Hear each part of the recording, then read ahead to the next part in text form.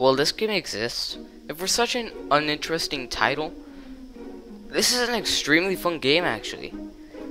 Hyper here with another video. Welcome to my review of Tradición Perdido. So Missing Translation is a free game on Steam that uses old school black and white 8-bit graphics that are pretty alright actually. Although something that makes this game unique is that, like the title says, it has no actual direct language. The story is told not through text or even sound, but completely through the images. Kind of like if Pong had an actual interesting plot. Or Pac-Man. Or whatever. The story of this game is...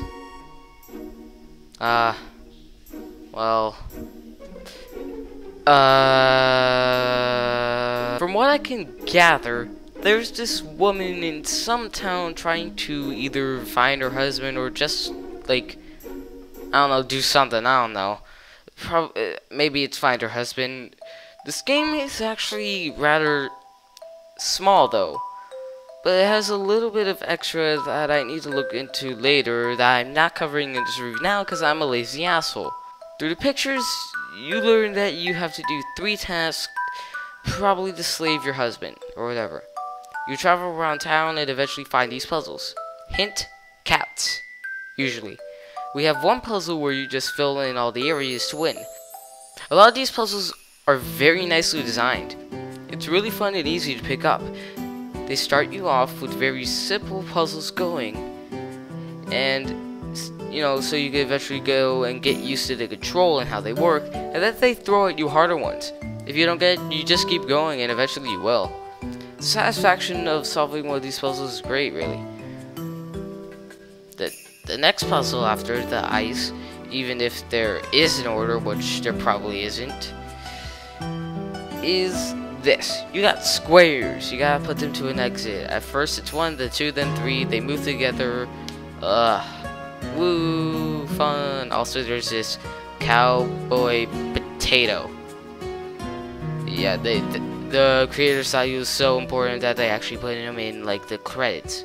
The third and not so final puzzle is where you have all these Nintendo trademark D-pads. Some of them have metal stuff, others don't.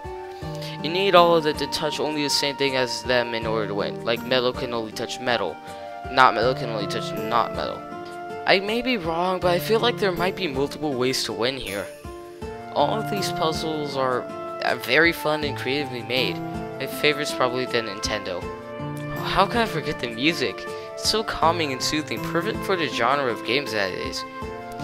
You are listening to the tune right now that plays whenever you're solving a puzzle. And it's some kind of amazing French tune that I just really love. Yeah, just so soothing. So relax. I forgot to mention that anytime you have to do something, instead of giving a text bubble, you got these ghost people of you and your husband person. They show where you go and what you do. A light bulb shows up anytime you are able to do something somewhere, and you can also talk-ish. You make these lines such and whatever, and it's considered a language. Doesn't really do much, but it's a neat touch. Or maybe it's part of the after game stuff that I just won't cover. Once again, lazy asshole. So you got the 3 necessary things and enter a portal. Then you are in bed. And the lady smiles, knowing everything's alright. So I guess she was just looking for her husband in a dream. Cool. Super Mario 2. Yeah. This is honestly a very impressive game, actually. While being very short, this will probably offer a day or two of fun for you to play. Going for that completionist goal, which I didn't really go for, will probably give you a little bit more fun to go. Missing Translation, especially being a free Steam game, feels very expertly made and offers a lot. If you find it if you find the chance, pick this game up, support it. It's free and it doesn't really take much space at all, like 100 megabytes. I almost said gigabytes.